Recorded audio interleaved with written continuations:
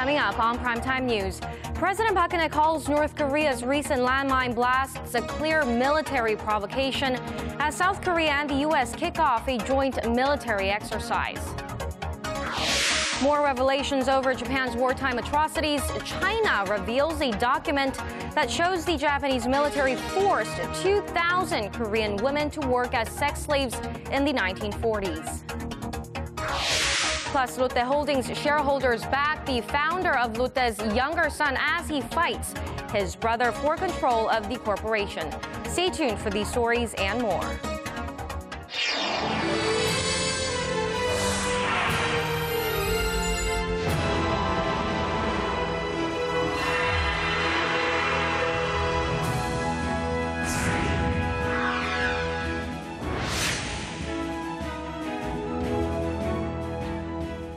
Hello and welcome to Primetime News on this Monday, August 17th. I'm Hwang Ji-hye. And I'm Daniel Choy. Thank you for joining us. South Korea and the United States launched their combined military exercise today known as the Ulchi Freedom Guardian. And North Korea ratchets up tensions between the two Koreas by resuming a loudspeaker campaign against the South. Kim Hyun-bin starts us off. The Ulchi Freedom Guardian, which will run through August 28th, is aimed at helping the allies better react to the wide range of threats posed by Pyongyang. The drills involve about 50,000 South Korean and 30,000 American troops in a war game that simulates a North Korean invasion. Officials say Pyongyang was informed of the Allies' plans on Saturday through loudspeakers at Panmunjom, the truce village inside the DMZ. North Korea has a history of condemning the drills, calling them practice for an invasion of the North. This year is no different as Pyongyang threatened over the weekend to take strong military counteractions against the U.S. if the drills proceed. In response to the Ulchi Freedom Guardian exercise, we will take intense and appropriate counterattack measures. North Korea has also resumed anti-Seoul broadcasts at the border, further heightening tensions between the two Koreas. The move is seen as a response to South Korea bringing back anti-Pyongyang broadcasts.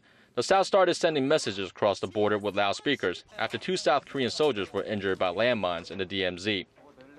A South Korean military officials say the North's broadcasts are aimed at preventing its people from hearing the South's anti-Pyongyang broadcast, rather than conveying messages across the border.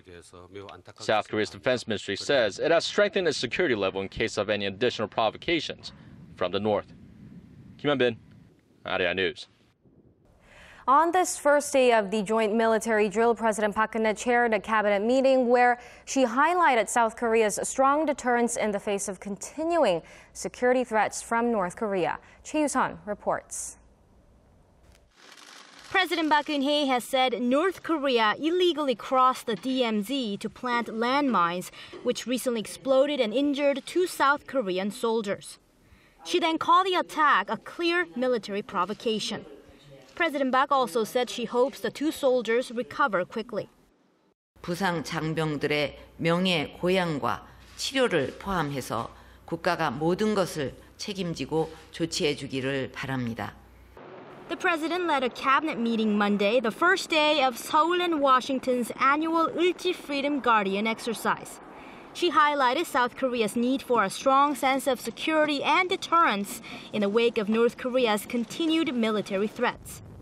President Park said the military exercise is an opportunity to gauge the South's readiness to protect public safety and national security, and she ordered the military to guarantee South Koreans feel protected in their daily lives. Referring to this year's inclusion of drills to counter cyber and bioterrorism attacks, President Park called for actual training against threats involving biological weapons, infectious diseases, and cyber attacks. The president also asked officials to provide fire extinguisher and CPR training for Korean citizens to boost the country's emergency response efforts. Ahead of the cabinet meeting, the president chaired a closed-door National Security Council meeting held annually during the Ulchi Freedom Guardian drills. Choi Yoo-sun, Arirang News. Moving on to some politics news, the chairman of South Korea's ruling and opposition parties have clashed over a proposal to lift sanctions imposed on North Korea in 2010. The opposition party leader also suggested the sanctions be dropped and urged President Park to attend a war memorial ceremony in China. Ji Myung-gil reports. The ruling Saenuri Party's chief Kim Moo-sung said Monday it would be inappropriate to request that President Park Geun-hye lift the set of measures imposed on Pyongyang at this time. I don't think it is appropriate to suggest lifting the May 24th sanctions on North Korea if we consider the 46 South Korean soldiers that were killed in the torpedoing of a naval ship in 2010 and the recent landmine provocation by the North at the DMZ. Kim's remarks come a day after his main opposition party counterpart Moon Jae-in said the rival parties should jointly submit a proposal to the president suggesting the lifting of the May 24th sanctions. Moon on Monday said he regretted Kim's decision and also urged President Park to visit Beijing next month to attend China's celebrations of the 70th anniversary of the end of World War II. President Park Geun-hye should attend China's War Memorial Ceremony to show that South Korea is willing to lead Northeast Asia and create an atmosphere of reconciliation through its diplomacy initiatives. This can only be possible by improving relations with North Korea. China has invited world leaders to attend a huge military parade on September 3rd that will celebrate Japan's surrender in World War II. However, many Western leaders will likely refrain from attending the ceremony to avoid involvement in China's rivalry with Japan. Kim Young-gil, Arirang News. In other news, more evidence giving weight to why Japanese Prime Minister Shinzo Abe should have included a reference to his country's wartime sex crimes and an apology to its victims during his statement last week. China recently unveiled some documents that reveal the extent of Japan's shocking history of wartime atrocities. And according to our Connie Kim, there's more to come. It's been revealed that the Japanese military coerced 2,000 Korean women into sexual slavery in the 1940s. A record office in China's northeast Heilongjiang province on Monday revealed a Japanese document that detailed the drafting of Koreans to work at comfort stations in several regions throughout China in 1941. The record also disclosed that Korean women were deceived into serving at comfort stations disguised as restaurants, as well as detailing locations of sites and the permitted service time for Japanese soldiers. The revelation follows a Japanese Prime Minister Shinzo Abe's statement on Friday, where he didn't give a direct apology to the so-called comfort women. China's efforts to pressure Japan to face its historical wrongdoings continued with its State's Archives Administration releasing a video series about Japan's abuse of women during wartime on Saturday. On the first day of its 8-day series, it released a Japanese soldier's testimony recalling a Chinese woman being killed and eaten by soldiers during the invasion of the Shandong Peninsula. The second video in the series, unveiled on Sunday, showed evidence of 141 women forced to serve some 25,000 Japanese troops stationed in Nanjing. The Chinese Archives Administration is set to release 6 more installments of the series as part of efforts to show that the Japanese military systematically kidnapped women and operated brothels. Connie Kim, Arirang News.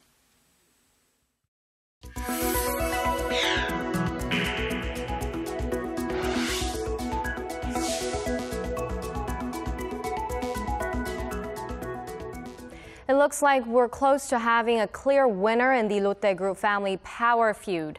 Shareholder of its de facto holding company held a vote today approving management plans proposed by current CEO Shin Dong-bin. For more on the possibility of the younger son taking over, let's turn to our Song Ji-sun. At a crucial extraordinary meeting held in Tokyo, Lotte Holding shareholders backed the current CEO of the group, Shin Dong-bin, to manage the conglomerate that operates both in Korea and Japan. Approving the reform agendas proposed by the younger Shin, Lotte Holdings announced that the shareholders would like to see manage the group in a more stable and transparent way. Lotte, the country's 5th largest conglomerate, has been mired in a succession feud between the 93-year-old founder Shin Gyuk-ho's 2 sons. Shin Dong-bin, who oversees businesses run in Korea, has steadily built his control over both bases over the past month, while Dong-ju, who had his father's support, was removed from his post in Tokyo by the board supporting his younger brother. After winning initial approval from the shareholders at the meeting, which lasted less than an hour, the CEO also drew a clear line between company issues and family matters, and the two should not be mixed together, and that the company should be operated on the basis of law and order.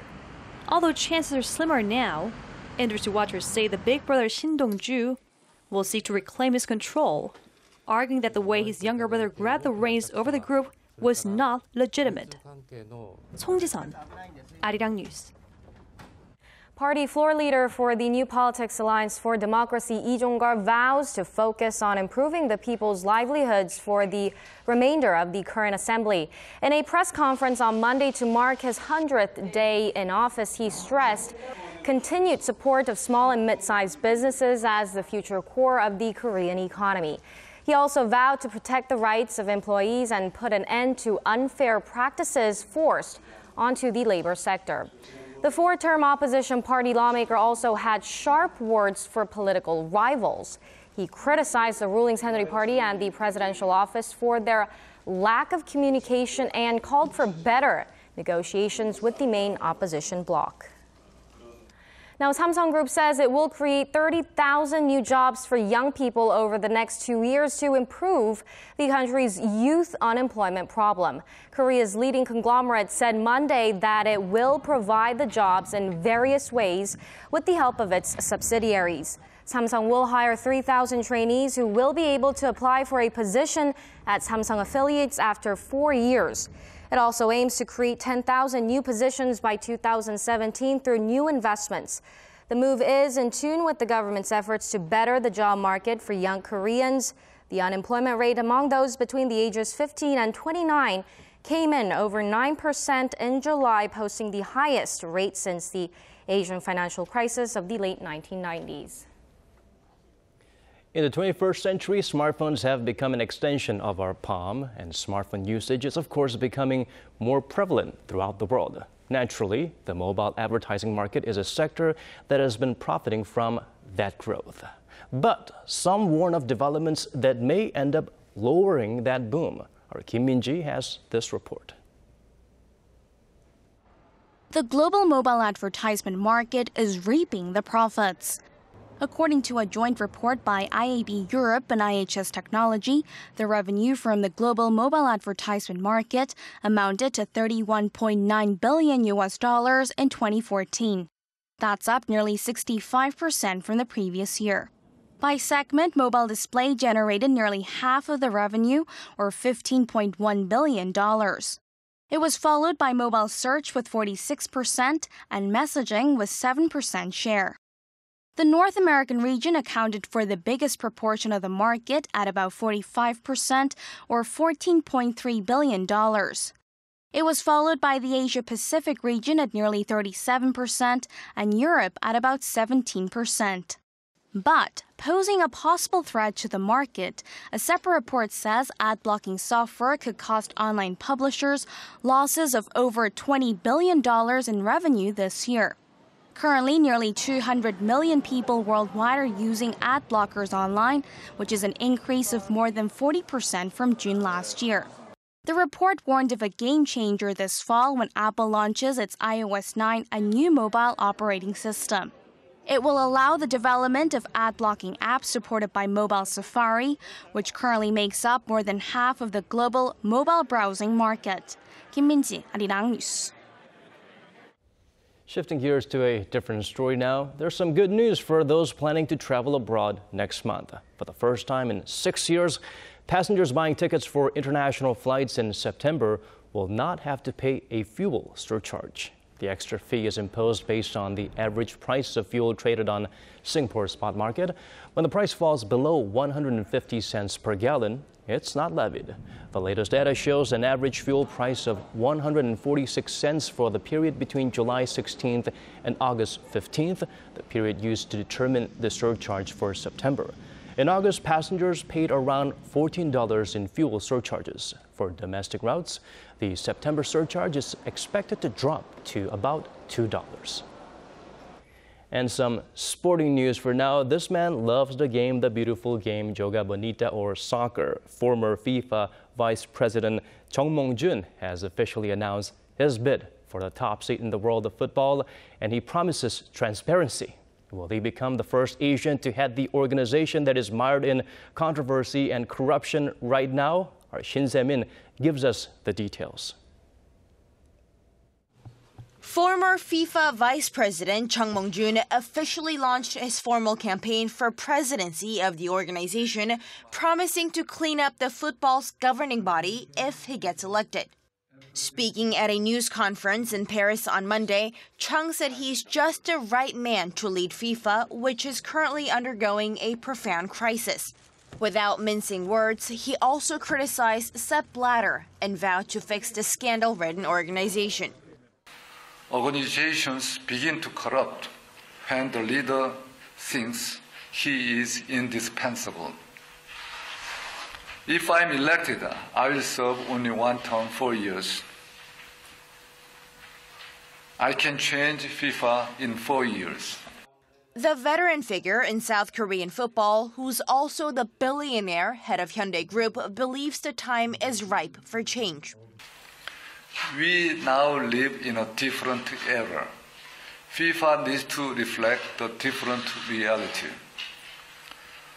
Continuity is very important, but so is change. Promising to enhance checks and balances between FIFA's leadership and judicial bodies, Chung also vowed to create better financial transparency if he wins election in February. He also laid out increased and smoother distribution of financial assistance to national football federations. With over a decade of experience as an administrator in FIFA and the Korea Football Association, Chung was a front-runner in bringing the World Cup to Korea back in 2002 when it co-hosted the event with Japan. Shin Se-min, Arirang News.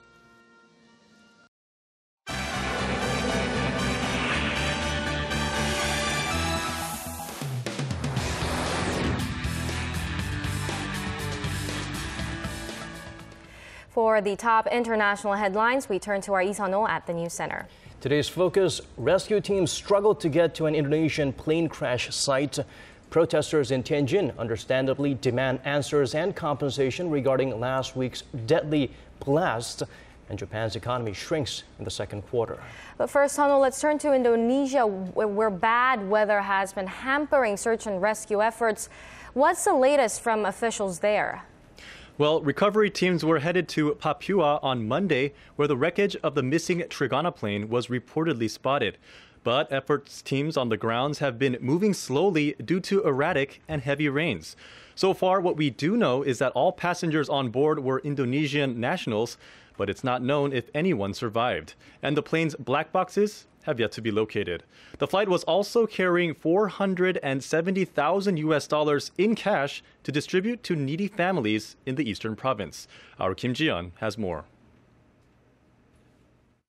An Indonesian passenger plane carrying 54 people has been found crashed in the mountainous part of the country.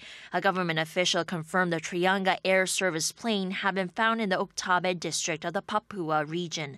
Details are still filtering through, but the official says villagers reported seeing the plane smash into the side of a mountain. According to the information, the Trigana Air aircraft that lost contact was found at Camp 3 Okbabe district in the Bintang Mountains Regency. The information provided by the local residents said that the flight crashed into Tangok Mountain. The detail on this finding is still under investigation. The domestic flight carrying 44 adult passengers, 5 children, and 5 crew members lost contact with air traffic control on Sunday afternoon local time without making a distress call. A detailed search effort was called off late Sunday as well as the following day on Monday due to inclement weather. How long the search is conducted depends on the weather, I guess. The important thing is that we know the approximate location, so we will focus our search efforts there. Air transport is commonly used despite Indonesia's patchy aviation record, since land travel is often impossible in the island country. Indonesia has already seen 2 major plane crashes in the past year, prompting the government to introduce stricter safety regulations. Kim Ji-yeon, Arirang News. And turning to China, the death toll from the deadly blast that rocked the port city of Tianjin last Wednesday has now surpassed 100, with 95 people still missing.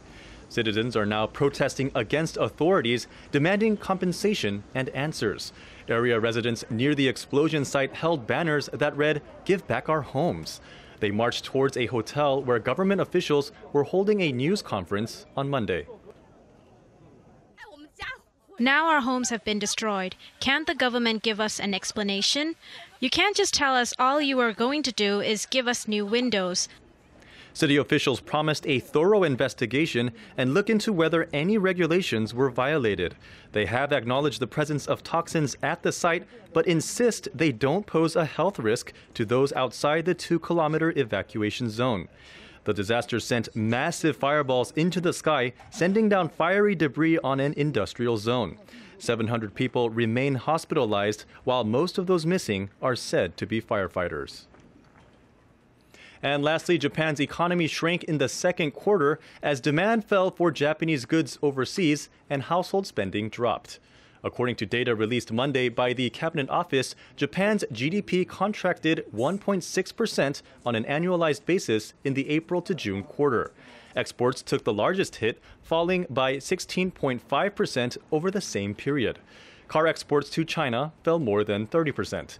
Japan's weak yen also drove up the price of food, causing households to consume less.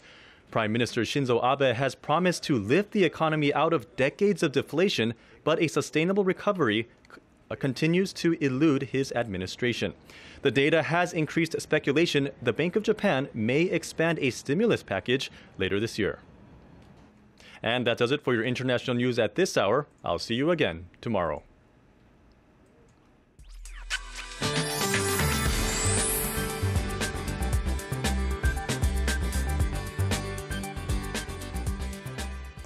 This Monday got off to a much cooler and breezier start, but the scorching heat has yet to let up. It was a sweltering day under sunny skies. In fact, a heat wave advisory is in place again here in Seoul and the surrounding areas since this afternoon.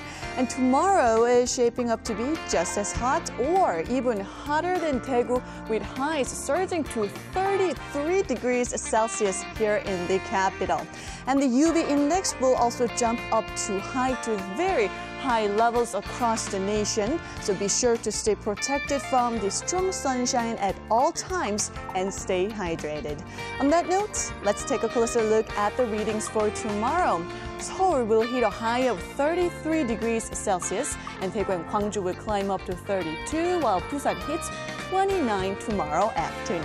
And as for the other regions, Daejeon and Jeju Island will see a high of 32 and 28, while Dokdo rises to 27.